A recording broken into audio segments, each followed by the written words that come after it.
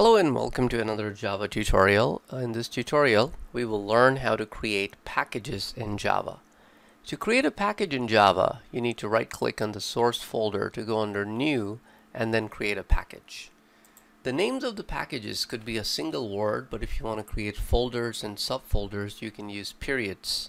So for example, if I create a single word package by typing chapter 11 here and hit finish, it will create a single word folder inside my source folder.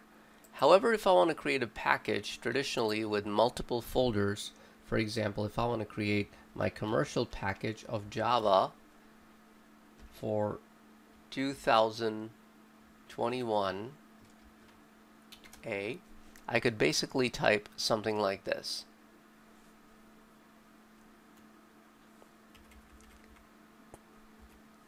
The names of the packages cannot start with a number. So if you want to start a package which includes number, you still have to follow the same convention of starting it with a letter and then followed by numbers. Now let's hit OK, and I will going to be teaching you one more item. If you ever want to rename a package, you can simply right-click on the name of the package and choose Rename, and that allows you to rename your package.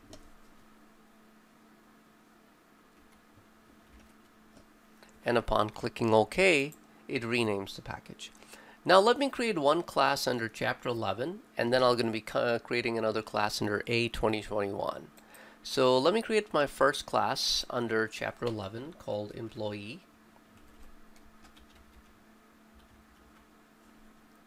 No public static void main. And as you notice, since this class is created inside a package, it automatically adds the word package chapter 11.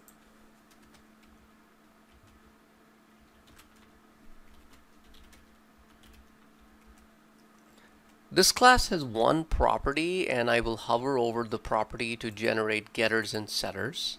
I'll save the changes. My class is ready. Now I will go under A 2021 to create my next class. This class is full-time employee, and it will be child of employee class. To make that happen, under superclass, I'll gonna click the browse button. Then I'll type employee. And as you can see, it automatically figures out that the employee belongs to chapter 11 package. So if I click OK, it automatically adds a package name with the class name and hit finish. And now it automatically adds the extends keyword to show this is a child and this is the parent class. And the parent belongs to this package, so we are importing it, and the child is in a package com Java A 2021. Now I can create a property here. And then I can hover over the property to generate getters and setters. Once the getters and setters are generated, now we will test this outside of both packages in the main default package, and we will be creating a class called demo EMP-FT.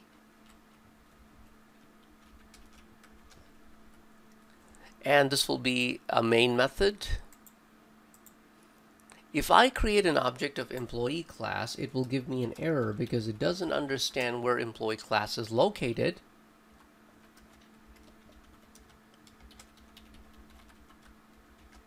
So I need to import the package. To import the package, I can simply click the source menu and click on Organize Imports, where I could use a keyboard shortcut of Control-Shift-O. Either way, it adds the import and it understands the class. Same goes for my other class, which I created in com.java ftEmployee. So if I type ftEmployee, again, it doesn't understand what ftEmployee is.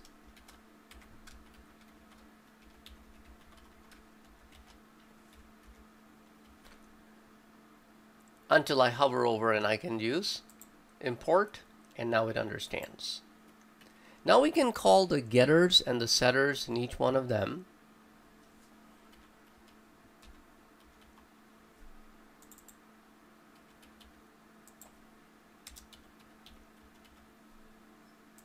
As you can see with E2, I have access to both set EID and set salary.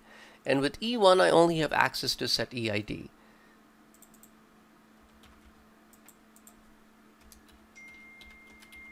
Because the child instance has access to all the parent instances, all the parent methods.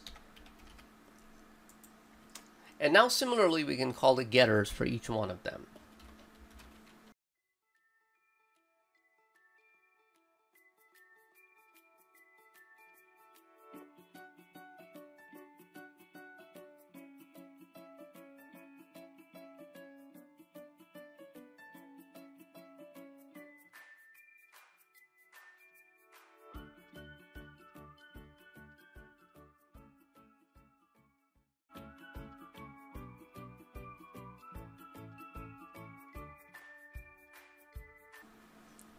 And now let's run this.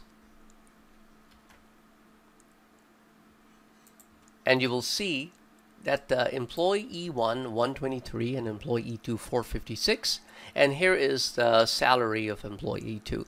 So hopefully with this short tutorial, it will have helped you understand how to create packages in Java, how to create sub packages in Java, and also how you can call those classes which are located in different packages within other packages, also in your default package. All you need is a proper import statement.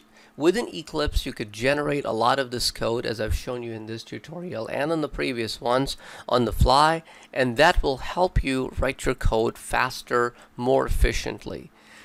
Why do we create these packages? These packages are generally created to organize your contents. So if you have a lot of classes, and usually we do within a project, so in order for putting them all inside the main source folder, we are better off putting them in different packages, and then we can call classes from those packages. Exactly on the same principle, Java packages are created.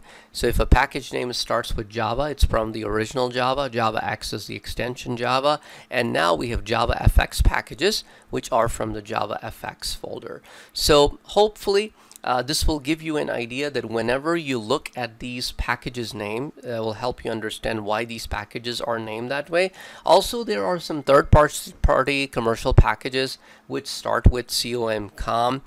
We have some IBM packages that we have used when we were talking to the database from the IBM. We have tutorials on that as well. So anyway, check out all of these tutorials and more on this channel, and don't forget to like, share, and subscribe to this channel. And I'll see you guys in the next tutorial. And if you have any questions related to Java or any of the other programming languages that you're learning, don't forget to write in the comment section so that I can make more videos on your questions.